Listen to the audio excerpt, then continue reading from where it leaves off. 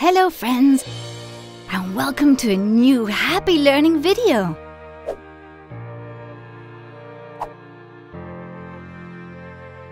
The lunar eclipse is when the Earth is situated between the Moon and the Sun, making the Earth block out the Sun's rays, which would be shining on the Moon, creating a shadow and darkening it.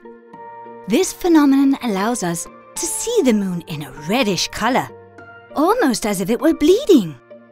Lunar eclipses are quite frequent and can be seen from any part of the world at nighttime.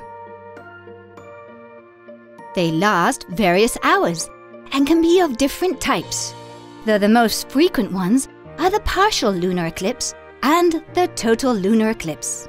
When there is an eclipse and it looks as if someone has taken a bite out of the Moon, it is a partial lunar eclipse. And when there is eclipse and one can see the whole Moon, it is a total eclipse. Easy, don't you think?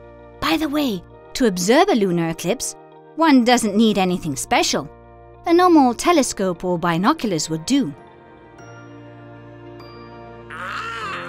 Well, now we know a little more about eclipses. Don't you think it's fascinating learning new things?